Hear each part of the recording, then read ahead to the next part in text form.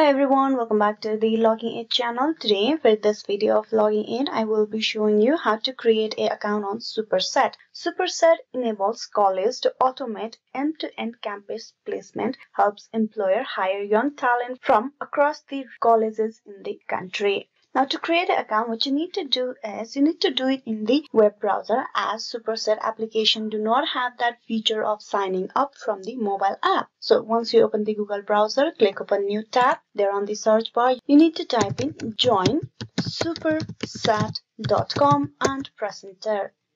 This will direct you to the official webpage of Superset, where you need to click and sign up over here at the right side of your screen. Click that. Then here you need to click and start registering. Click that. So there are the details that you need to provide to create your account first. Please select an option. I have received a passphrase from my college placement cell, or you can choose the option I am here to apply for a job. So you need to choose the option I have received a passphrase from my college placement cell. You need to type in this passphrase in the text box. Only then you will be able to move forward with the process. Now once that is done, what you will be able to do is go through all the rest of the information that you need to provide.